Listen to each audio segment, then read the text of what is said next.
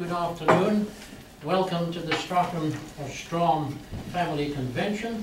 My name is Charles Burnett. I am Ross Herald of Arms Extraordinary and have been appointed by the Lord Lyon, King of Arms, to be the Supervising Officer on this occasion.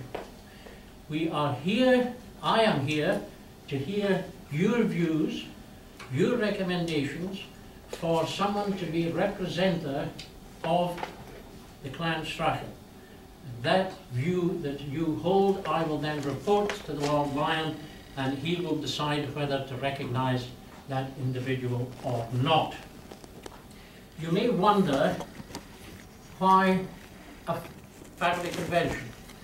In Highland society in the past, if they had lost their chief or their leader, it became the custom for certain men of the group to come together in what was known as a Derbfine, a meeting, and they would decide amongst themselves who was the most suitable candidate to become the chief, because the chief or the head of a house has responsibilities, and one must ensure that whoever is chosen will take these responsibilities seriously, because he is the representative of a specific family group.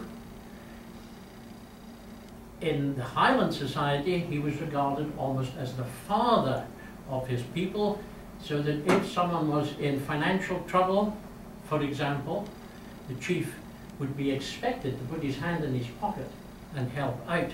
I'm not saying that that would be the modern way. It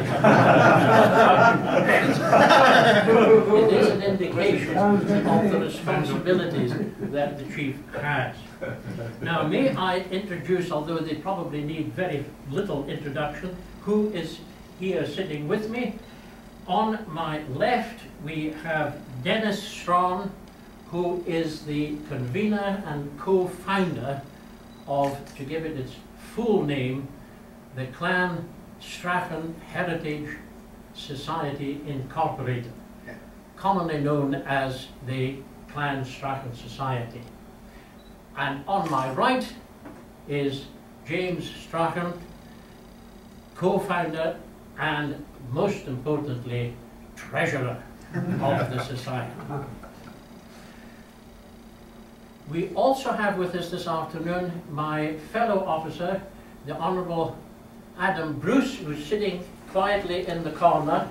He is Marchmont Herald of Arms, and he has with him Sir John McEwen, Baronet, because early next month, on the 6th of June, sorry, not next month, the month after, they are going to have a McEwen family convention. So they're really here just to see how clansmen and clanswomen behave at a public gathering. I think James has already asked for all mobiles to be switched off, and we do have a photographer here, so I'd ask that no one else at the moment takes any photographs. We would like to arrange for a group photograph at the end of this convention. Now, I'm going to call first of all on Jim to say a few words, and then we will carry on with the convention thereafter. I've been asked to give a brief history of how we got to this place so far. So I'd like to start by offering a general disclosure. As many of you know, there are two legitimate and proper pronunciations of the surname, those being Strachan and Strachan. I will use best efforts to make the correct pronunciation in accordance with the individual's family tradition. However, as a Strachan, I'm somewhat pre-programmed. So, as such, I beg your indulgence and understanding should I make a mistake. In 2005, Dennis and I created the Clan Strachan Society with the primary goal of bringing legitimacy and honor back to the name. For the first 3 years, we held a global survey. Over 300 respondents replied to the survey, and virtually all of those respondents supported Major Ben Strachan, CMG, Mill of Strachan to be our next chief. I think most of you know this. In 2008, a proposal was submitted to the court of the Lord Lyon, and the then sitting Lord Lyon, King of Arms, Robin Blair, said that we had basically gone about it all wrong. He said we were lacking a sufficient number of Scottish armigers, and to our knowledge at that time, we really had none, or were unaware of any. Shortly thereafter, I filed my petition for arms, and then I helped Bill Strachan from New South Wales obtain his petition. And for 2 years, Bill and I were essentially the only Strachan armigers. In 2011, new guidelines were introduced by David Seller, and a letter was submitted, and it was confirmed that it was appropriate for us to move forward with ad hoc Derfine or family convention. Dennis and I and our board of directors again set a goal that we did not want whoever to merge as commander or chief for it to be a Dennis or Jim decision or a society decision, but it in fact had to be an entire clan or family decision. For that reason, took almost 2 years to find the 25 qualified individuals that are sitting in this room and who have been authorized to attend the family convention. We sent over 3,000 emails worldwide, sent 300 letters to various Strachans in the white pages that appeared to have land ownership. We obviously advertised this in our newsletters and prominently on our website as well. One of the requirements was that we have a group that's geographically dispersed with strong representation in Scotland. Of the 25 people that were submitted, 11 were from the United Kingdom. 9 of those 11 are from Scotland. We have 8 Americans, 3 Canadians, 3 Australians, so a good demographic. Also, during this 2-year period, while attempting to identify Derfine candidates, a number of Strachans were granted arms. These included the Clan Strachan Society itself, Roddy Strachan of Benham, Martin Strachan from Queensland, Drew Strachan from Elgin, and Rob Strachan from the Mill of Strachan in Strachan has a petition pending with the Court of the Lord Lyon. Furthermore, with the help of Mrs. Rhodes, who's the Lyon clerk, we were able to meet Professor Sir Hugh Strachan as well. So at the present time, we have 7 armigers and 1 Armiger's society, so we have 8 essentially people here who have Scottish arms. Last year, 2013, we held a worldwide conference call. And this conference call was again independently moderated by Mr. Michael Brewer, who many of you will meet tonight. We had 3 candidates at the time, and from the perspective of having to plan this thing, all 3 candidates were mutually supportive of each other and the will of the clan, which made things significantly easier from our part. These individuals were Charles Robert Lund Strachan from the Mill of Strachan, Professor Sir Hugh Strachan, Laird of Blenheim, and Roddy Strachan, Baron of Benham. The call concluded with unanimous decision to support Rob Strachan, Mill of Strachan, as our commander. I hope I speak for many of you that there were several reasons why the clan merged and why we all decided to support Rob. Rob was and his family are the only Strachans living in Strachan, and again have a 50-acre Mill of Strachan. They have a multi-generational tie to the mill, with little to no chance of it ever going away, hopefully. Rob has a legitimate heir to his name and arms, being Luke, his son, who's also very excited and very happy for the family. Rob has a strong vision for the future, and for nearly 50 years his family has been welcoming Strachan visitors to the Mill of Strachan, thus demonstrating not just an individual but a family commitment to a bond of kinship and Highland hospitality.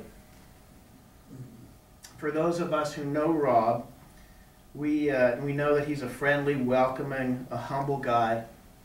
He's non-pretentious, the most non-pretentious person you'd ever want to meet. He's well-traveled, articulate, and he's just over and all a good guy.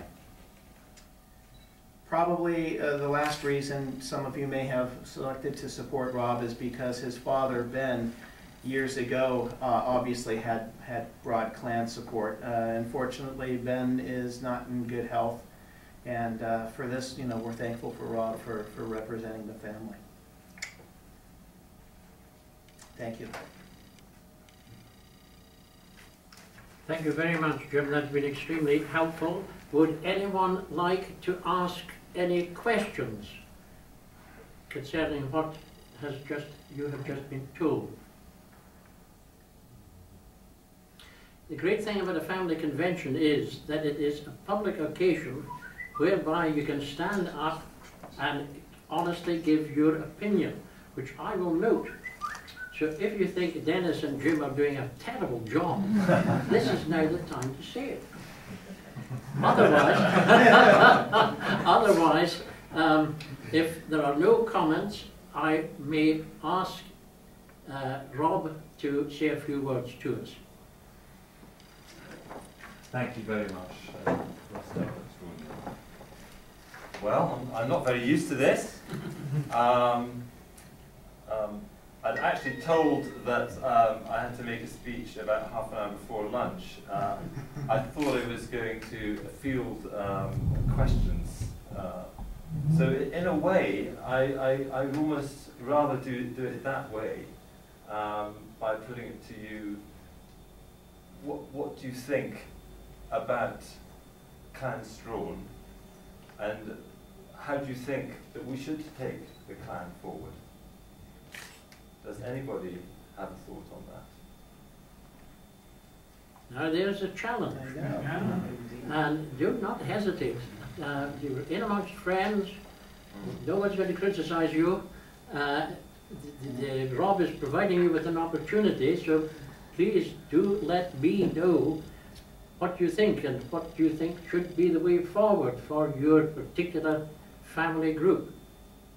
Rob, I've got a question. Sorry, would you be kind enough to tell me your name? Yes, Bruce Strachan. Bruce Strachan. Yeah. I've got a question for you. I noticed that the Clan Strachan had a presence at the Boyne Highland Games a couple of years ago. Yes.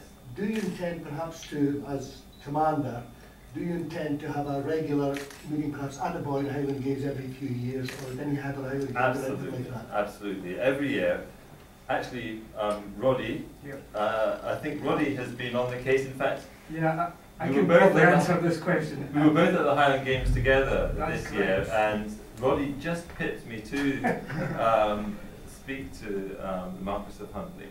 Yeah. But, well, in actual fact, we've been in touch with the committee of the Boyne Highland Games to see if they will allow us to. They have a tented village where different clans have a tent where they can welcome people. Now, the latest that I have is that they were having a meeting and they would let us know whether they were going to allocate us a tent or not. I had hoped we would have known by now, but unfortunately we haven't heard back from that.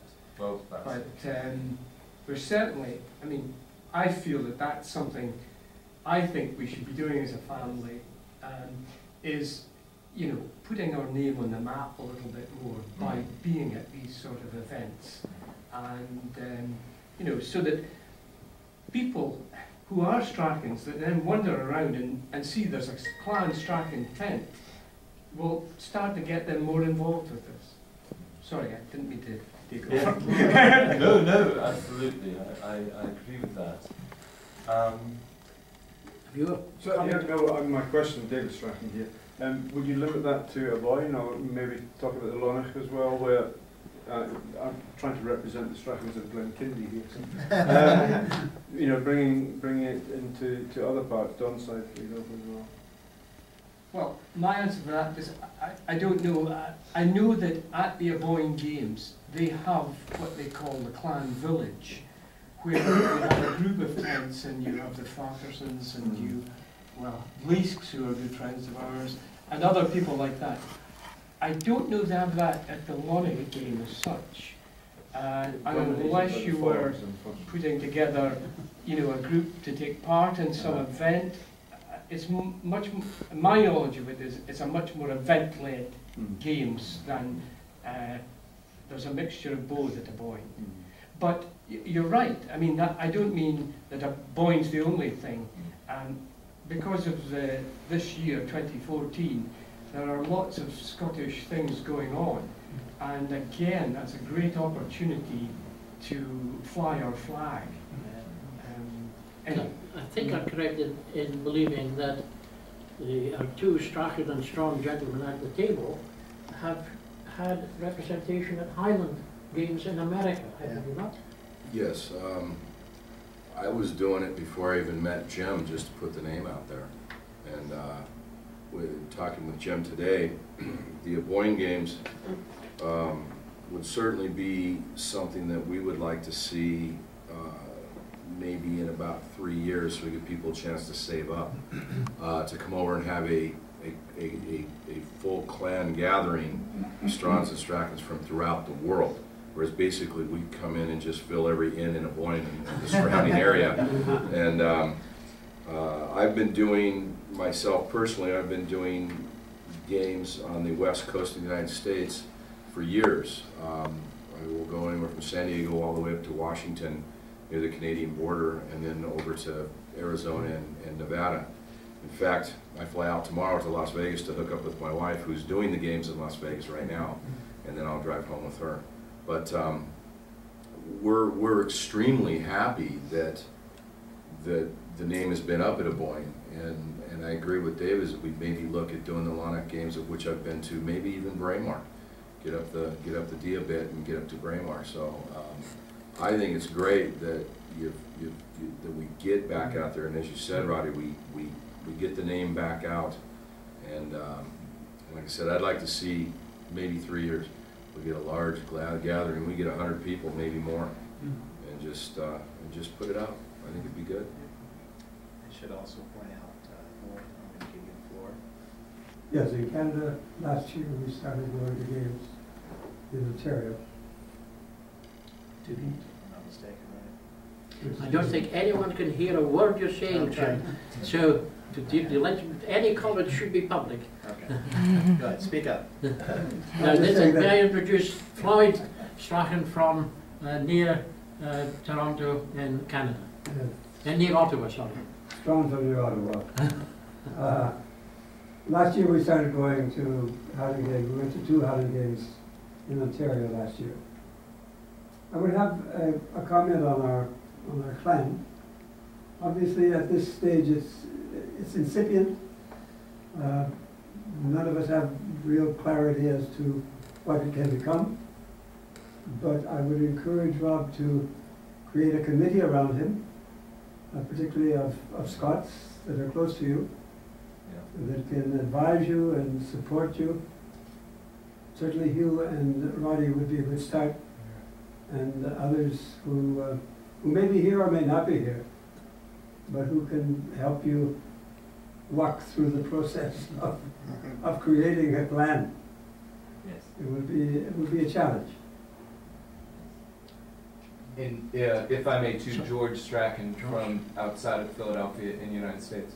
We've been talking about outreach and expanding the clan name, but I would also encourage you, not that we haven't had this conversation, but you know, having a place for Strachans or Strongs to come to the mill, and you've lovingly accepted me and my family and others around us, and obviously I need not, but obviously I encourage you to continue to do that moving forward, and you know, extending the Highland hospitality that you extended to me, to others in our clan. Yeah, thank you for that, George. Thank you for your hospitality. Yes, I get the impression that one might have to take a little care how you go about things, because at the moment the clan idea is being driven from across the Atlantic. But these two gentlemen have ensured that it will have a strong Scottish base. So if you're asking the proposed candidate for as representative or commander and asking him to have a committee to help him, then whatever kind of organisation is arranged in Scotland, you've really got to work out a communication system so that you're working together hand in glove. Otherwise, you know, what clan politics are a minefield, an absolute minefield, and it causes so much distress, and you have to be very careful to keep control of the organisation once you have it created. And I'm sure all here will be anxious to give every support they can to the proposed candidate. Are there any other points that you would like to make, Rob, or anyone else in the room? I mean, there's the most obvious question I'd like to ask everybody, and that is really why they want a chief or a commander of their clan. It's something that I think I know what I think, but I would like to know what everybody else thinks here. What's the obvious reason for why you want to have a clan commander of the Strachan clan? Well, first of all, you. I'm John Strachan from Denver, Colorado. I think for my own doubt, I'm sorry, I live in Norway, and sometimes I speak Norwegian. For my part, I am fulfilling something that my grandmother and my grandfather were very interested in, and being, again, part of the Scottish heritage that they were born into and brought up in. This is kind of closing a circle and making it possible for us to have a hold point in Scotland that we can point to our children and say, you know, this is now a clan. You are a clan member if you wish. This is the person who is our commander, and hopefully will be our chieftain in a number of years. And that if you are traveling and you are interested in your family roots, which we all become sooner or later, even though we travel distances. I lived in Norway 20 plus years and then back to the United States, but I was always interested in finding out where I came from. And I think it's very important to have that hold point in Scotland with Robbie and the mill at Strong, and being able to say, this is where my great-great-grandfather immigrated from. And from Smallcroft in the area, somewhere in the valley, I don't know exactly where, but being able to say that and say, if you really want to find out your roots, here's where you can go to find them. I think having that hold point is one of the most important things to have with a commander, a living representation of that. And I think that's, as I said, for my part, I think that's very, very important. Thank you. Now you had a question. Just tell me your name. John Stuart Strachan. I take it up. John Stuart. John Stuart. Thank you. From Glasgow. Glasgow. Well, being born and bred in Scotland, I think the kind of answer that you're really looking for is to put in, to enable a structure, your fellow clansmen here to support you, but also to establish an identity that you really have to have a structure and an identity to push forward, to put the name forward for the Strachan clan. How do you feel that in your life that identity, do you think that it's been enhanced by this? Very much so. People who go out, I've travelled extensively all over Scotland, to the islands and all over, and always interested in why nobody knows who the Strachan clan is. Yeah. So we really need to be getting that name out by all of the clans persons here, Yes. for wherever they go, for they spread the name of the Strachan clan. Thank you. Now we do have Skype here. There are people abroad who are interested in this proceedings this afternoon. They may have points they wish to make to the floor.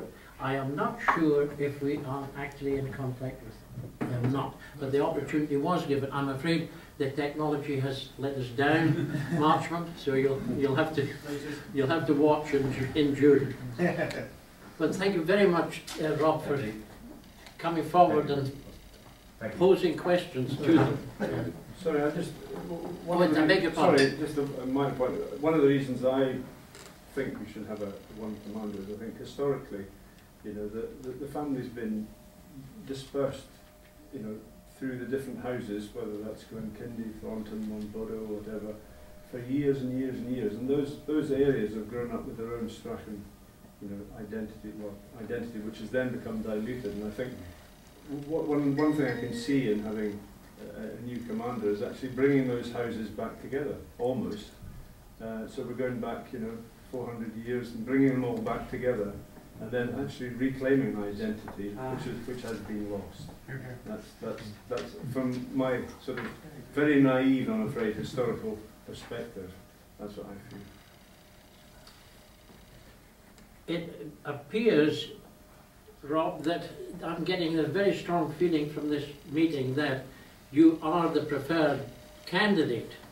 And you can now begin to see some of the tasks that are going to be ahead of you. Getting groups together, binding perhaps up old wounds and healing old problems. But certainly I think one of your tasks will be this business of keeping Scotland and America closely working together. I had lunch with these gentlemen yesterday, and I was telling them the story. I was in Oklahoma at the Highland Games a few years ago, and was told about this ancient Scottish tradition. What's that? It's called hurling the haggis. I said, oh yes. And he said this came about because wives would be going out onto the hills where their husband was perhaps planting, ploughing, looking after sheep, and there would be a stream in between her and the husband. So she had to throw his lunch to him. And she did this by tucking the haggis in a piece of string, and it had to be moved like this between her legs, and then she would throw it across the stream to her husband. And this was performed at the Highland Games, and so I had to say, well, I'm afraid I've never come But it was an American thing, you know, just as tartan, cutting the tartan was a Scottish minister, albeit in New York, who said, well, my church attendance is down during September. What can I do? Then he said, oh, we'll cut the tartan. And he started a tradition which is original and it's American, and it's a good tradition. So some of these traditions could come back over to Scotland too, but we must be a little cheery of some of them. Now, are there any other points anyone would like to raise? The meeting has gone extremely smoothly. There have been no tears, no blood on the carpet.